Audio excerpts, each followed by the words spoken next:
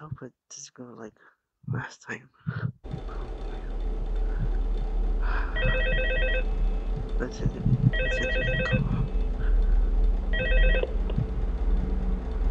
Hello. Hey there, Night 4. I told you to get the hang of it.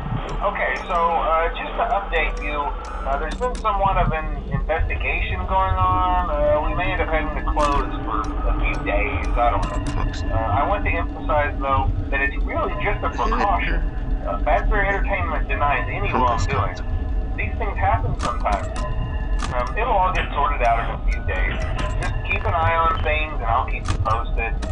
Just as a side note, though, try to avoid eye contact with any of the animatronics side if you can.